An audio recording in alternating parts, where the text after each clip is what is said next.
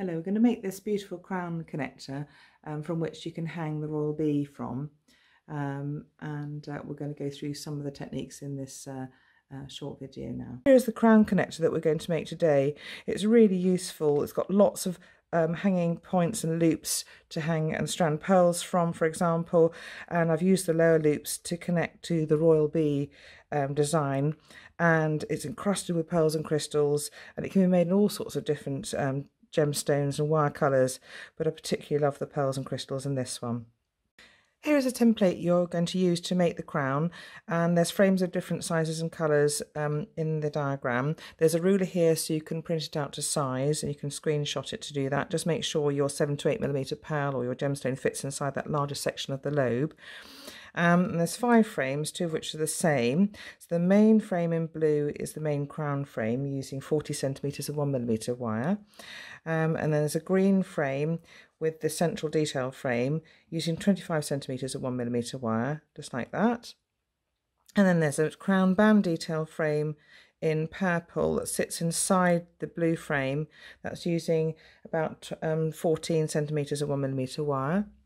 And then 2 smaller 0.8mm wire, about 10cm lengths, make these side details that sit in mirror image, these crown band details, and they sit side by side within the band. Take the main crown frame, take a 40cm length of 1mm wire and clamp at the midsection with chain nose pliers, just a little way along the tip.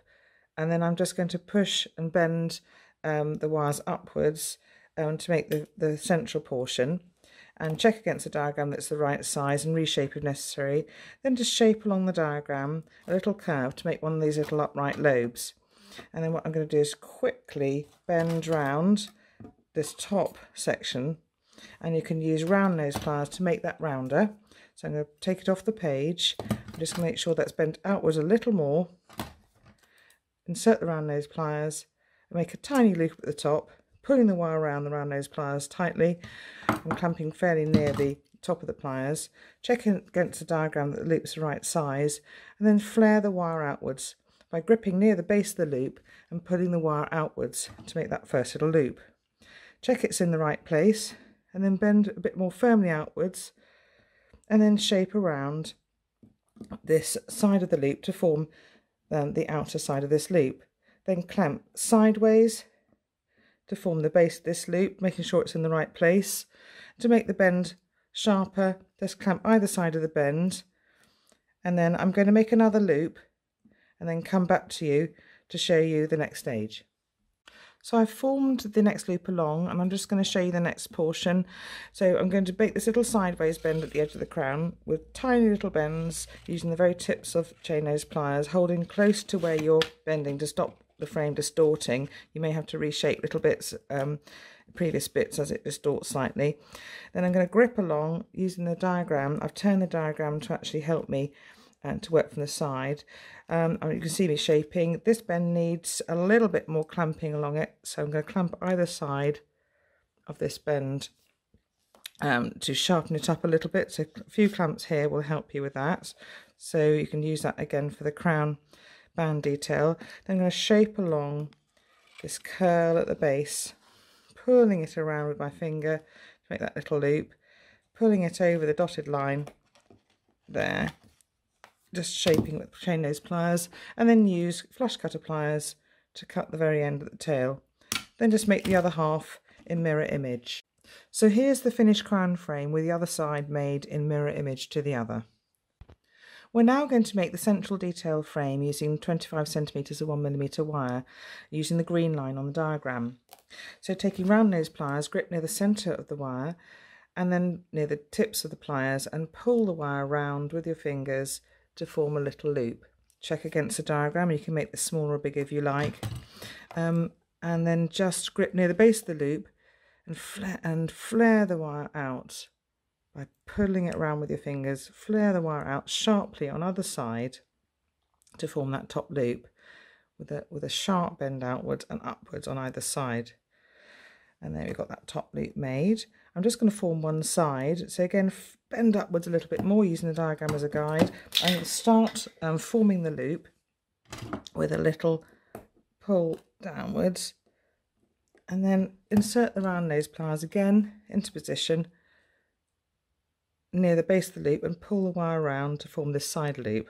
So using a fairly similar technique. Grip near the base of the loop again with the chain nose pliers. Flare the wire outwards and then place over the diagram, which I'm going to turn to help me shape a bit more easily. And I'm going to start making this diamond shape at the top with little tiny bends and manipulations of the chain nose pliers just to help me shape down the side of this diamond shape. Flare outwards to form a little semicircle, and then you're just making lots of wiggly shapes along the base of the crown. Lots of little wiggly shapes. You can see how I'm doing that. There we are. Lots of little wiggly shapes. Gripping near where I want to bend the wire. Take it out over the dotted line and then use flush cutter pliers to cut it at that little line at the end. And that's half the shape made, and you just need to make the other shape, the other side, in mirror image. So here it is made with the other side done. Here is the crown band detail frame made with 14 centimetres of 1mm wire over the purple line on the diagram. Make sure it fits inside the blue line. You have a curve to start off with. Clamp these either side of these bends, and it's quite a simple little shape to make. Make sure these sides flare outwards on the side here. And then you also need to make these two side details from about 10 centimetre lengths of 0.8mm wire, and you can see them fitting over the orange template there. I'm just going to show you how to curl the wire tails now. You can study these to see the direction of the curls and the sizing. You can use the template also to help you size them correctly. So I'm just going to show you the end of this crown detail, taking some round nose pliers, grip near the end of the wire tail and start to make a little turn curl. Then use flush cutter pliers to cut the work hard and straight end off, because it looks like a P and won't curl properly. And now reinsert the round nose pliers, holding near where you want to turn with one hand and then rotating the pliers with the other hand to make the little loose curl. You can see how I'm doing that. I'm just moving the fingers along a little bit. Then use the diagram just to help you shape the curl properly, gripping near where you, just not at the actual curl itself, near where you want to turn, and just turning it into shape over the diagram. So I'll come back to you when they're all curled and we can do some hammering. I'm just going to use a little small face hammer on the steel block to hammer certain sections, and the small face hammer helps you direct to small sections and not over other sections that you don't want to hammer. So here's the central crown detail frame. I'm going to hammer along the curly whirly bit at the bottom, hammering that side only, and then the top loops. But you don't hammer the rest of it, and any hammer marks will appear on this side, so this will be the front of the piece. For the crown frame, you need to hammer along these curly whirly bits at the top and only the loops, but not the rest of it. For the crown detail frame, you need to hammer just the top loops and not the rest of it. And for these little side detail frames, you just need to hammer in mirror image these end curls, but not the rest of it.